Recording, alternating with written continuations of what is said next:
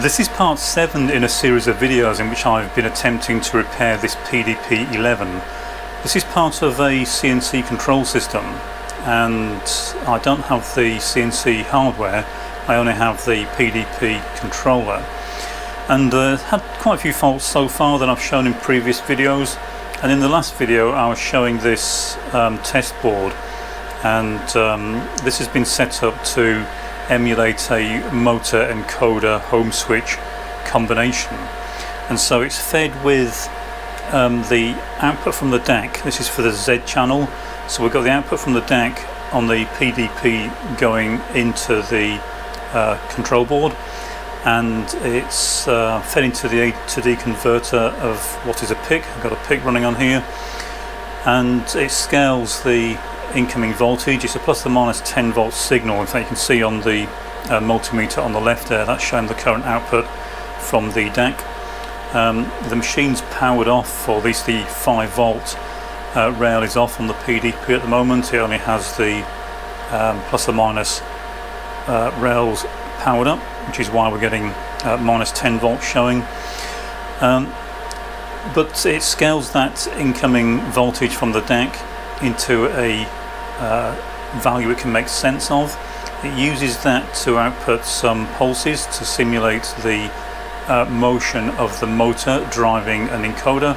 It feeds those pulses into the decoder board of the PDP, and then it has to translate this to and from 24 volts as well, because the CNC controller uses 24 volts for all the active elements.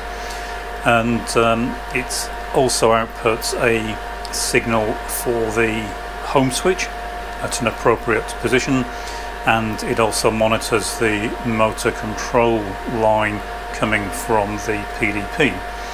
So what should happen when the PDP is booted up, at least when it's in calibrate mode, then it should start driving the motor back towards the home switch. And the way I've got this set up, the 3 LEDs on the left are showing the lower 3 bits of the phase counter, which is used to determine what particular phase signals will be sent out, so they'll just kind of cycle through in a binary count.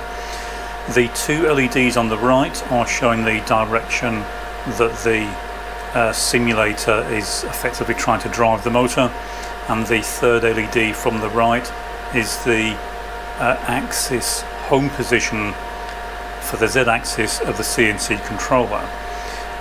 There is another set of, or another home signal, which is part of the encoder, and that's a once per revolution signal that's given out from the encoder. And the way this system's supposed to work is it should drive back to the home position, and then this LED should come on, but it should keep driving in the same direction until it sees the next home position pulse from the encoder. And so what should happen when we power this up is the LEDs on the left should start flickering to indicate that we're providing pulses to simulate the encoder. One of the 2 LEDs on the right should come on to show the direction. It should keep doing that for a few seconds until the 3rd LED comes on to show that we're passing the Z-axis home switch, and it should keep going until it sees the next home switch or home position sense pulse from the encoder.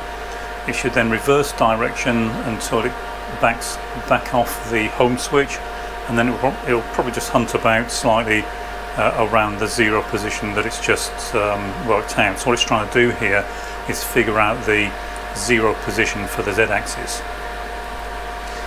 On the multimeter we have the output from the DAC, so that should approach 0 as we get close to the home position, and it is proportional, so it does slow the motor down as we get towards the target position. And then the yellow trace on the scope, which is currently off screen, is showing the DAC voltage. We'll kind of zoom right into 50 millivolts per division, so it'll look very noisy, but what should happen is when we get to the final 0 position, you'll see it hunting up and down very slightly, which is how the CNC machine works, and you'll see it constantly changing direction while it hunts about up and down past that 0 position. Okay, so we'll get it powered up and see if it actually works. So it's now trying to drive back to the home position. We can see the direction LED is on. It'll keep going now till it hits the home position switch, which is the third LED, and it's now come on, so it keeps going now until it sees the next pulse from the encoder. We can see the voltage approaching 0. It's reverse direction, so it's driven off the home switch, and now it's just started hunting back and forth around that 0 position. So it's showing a very slight change in voltage. You can see it kind of stepping up and down by about 5 or 10 millivolts. The DAC voltage is very close to 0, and we can see it's just constantly going back and forth around the home position.